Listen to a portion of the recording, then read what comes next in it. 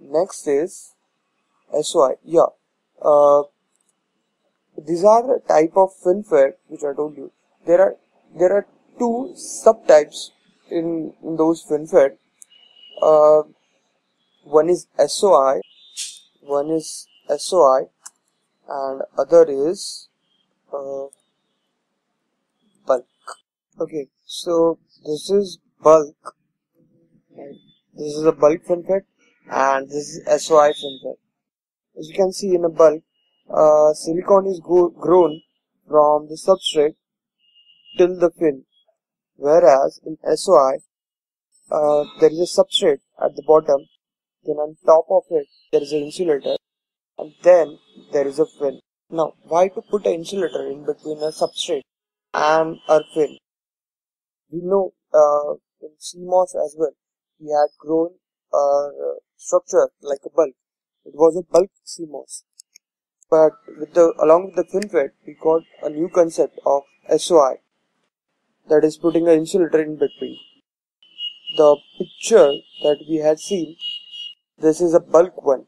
This is a bulk FinFET.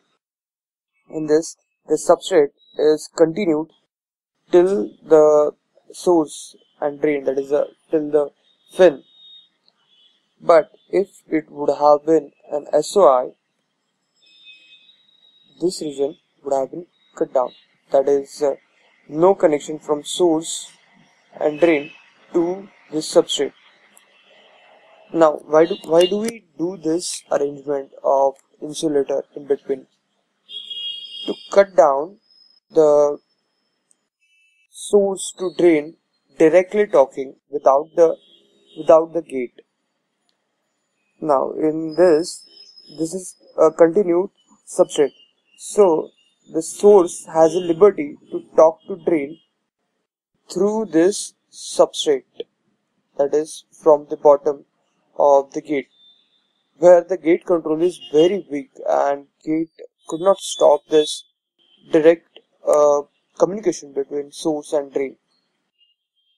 So by introducing a new technology called SOI, we have cut down this leakage or this subthreshold current that is flowing from source to the drain. So this is a good technology. The SOI is a good technology over the bulk, although Intel formed their pin with the bulk technology only, and they don't opt for this SOI technology because of there are various reasons for going for the bulk. So that's it. That's how we end up with this discussion, the basic concepts of the FinFET. Let me tell you one thing. As you have come over here searching for the FinFET, I know you must have searched for search in Google for FinFET simulators, and you all must have landed up with seeing some software with 1 lakh, 2 lakh, or 5 lakh, or even sometimes if it is 3D software for simulation, FinFET simulation, it costs around 10 lakh and above. There is no free software. There are no crack versions available with those software. So, how to simulate the FinFET devices and the circuits? Circuits will be coming later on, but talking about the device simulation of the FinFET. Okay, first let me tell you what are the two different types of simulation. One that we have is circuit simulations, and there is another named device simulations. So how these two are different from each other? There is very small difference and very obvious differentiation between these two.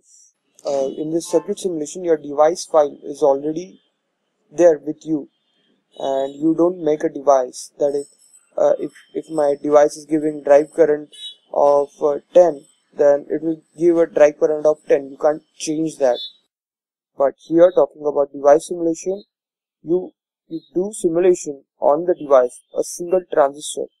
You change the characteristic of the transistor. In circuit simulation, you made the circuit and see for input output characteristics and so on. So I'll be telling you the simulator for this device simulation. There is one simulator which does this device simulation for free. Yes, you are be right. There is one simulator which does the device simulation for the FinFET double gate FinFET devices for free of course.